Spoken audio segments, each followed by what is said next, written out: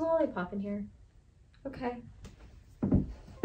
I've come across many conversations on the internet about how fashion is stupid or personal style is stupid and overrated, and the smartest people are like Mike Zuckerberg, who only wear the same things over and over again to prevent decision fatigue. And I don't think that's entirely fair, especially from the aspect that we really do judge people very harshly on their clothes, and people who dress better are more likely to do better in their careers. They're more likely to feel better. Sure, Mark Zuckerberg wears the same thing over and over again, but that might not be because he's preventing fashion fatigue. That might be because he just doesn't care about it. As someone who kind of does care, and there's nothing wrong with caring, I would say that there's nothing wrong with wanting to feel beautiful or feel confident in your outfit. I would say that the days that I am my boldest, I get the most done. The days I'm the most excited, or even my best days, are the days I feel confident in my outfits. So instead of just fixing the capsule wardrobes, like, okay, I have to wear these same 5 pieces over and over again, what I do is that I go into my closet, pick out 5 pieces of clothing that inspire me. So I pick those 5 pieces out and I build outfits around those 5 pieces. So it's Sunday today. This week is kind of busy, not nearly as busy as last week. Okay, so for me right now, I'm going with a red suede jacket I just got back from the dry cleaner, a rented leather blazer,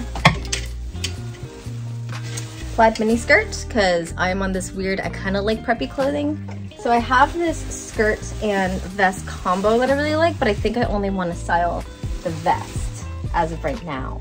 Ooh, hold on. This, I like the alternative details.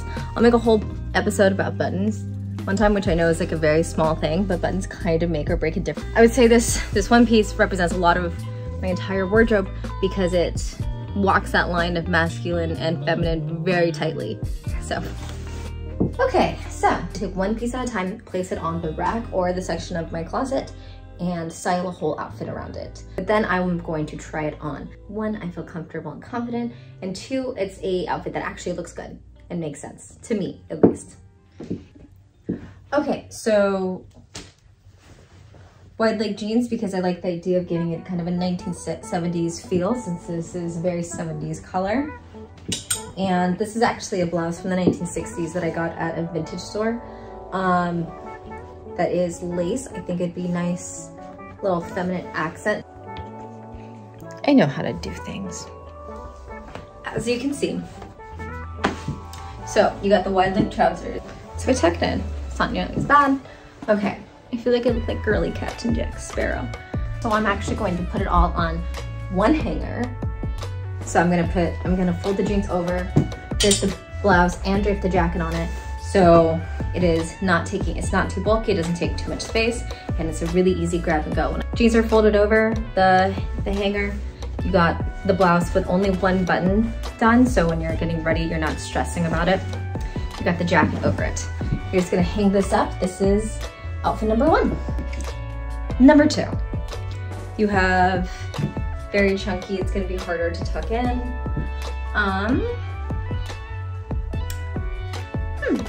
I don't know.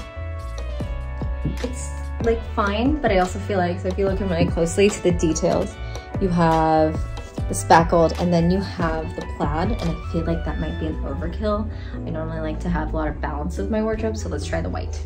Okay, oh, but I do like this. So next piece is because I am renting it because I don't want to buy it because it's made of polyurethane, which I've talked about on Instagram, but it's oil, essentially. It's plastic. So when we say pleather, polyurethane is what it's made of. So when we say vegan leather, you really gotta be careful what you're actually buying. There are some companies that are getting into it. I'm gonna make a video on different types of leather and fake leather and what's actually worth it. But keep in mind that your best bet is almost always vintage. So I'm gonna go with this. It's very trendy right now, and I can't bring myself to spend money to buy. I can't bring myself to purchase something made of oil, so I can rent it. Okay. Yeah, so these are 2 very different shades of black, which I'm actually okay with.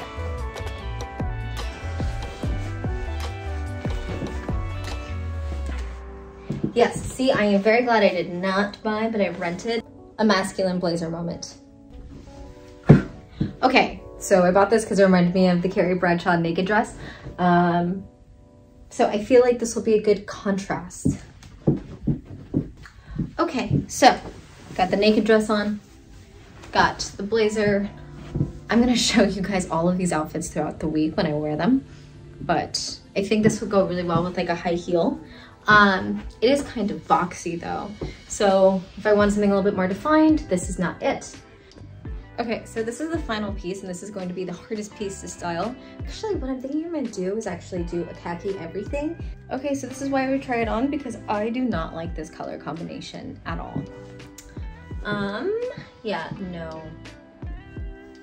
Okay, when I bought this from Information, the top fit perfectly. The skirt was too big, so I might have to, because there's this like gap back here that I'm a huge fan of, so I wore this blazer, if I can get it on, with it.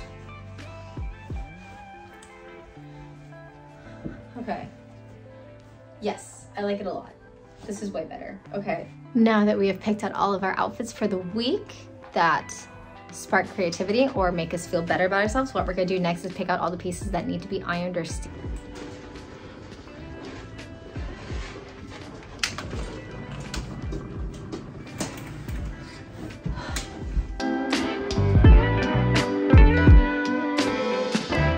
So, it is. Okay. Monday.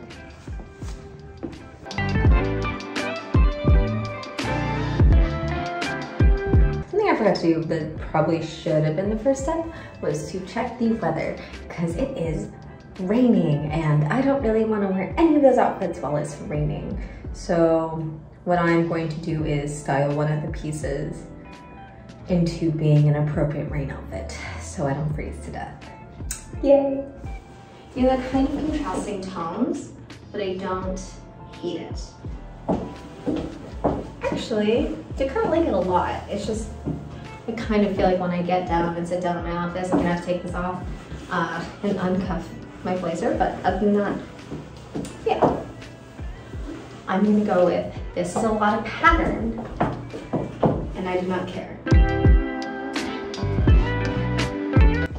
We ignore this. It's really interesting, the fact that I feel like this color, this jacket almost changes color based off of what lighting I'm in, because right now it's very red and then at night it looks very orange.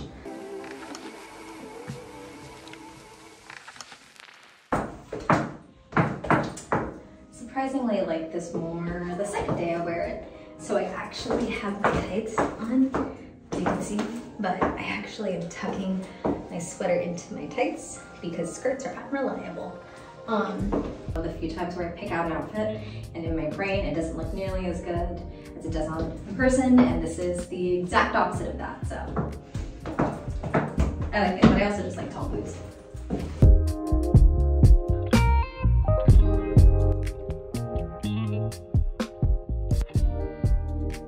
Okay, so clearly I did not finish out the week the way I wanted to.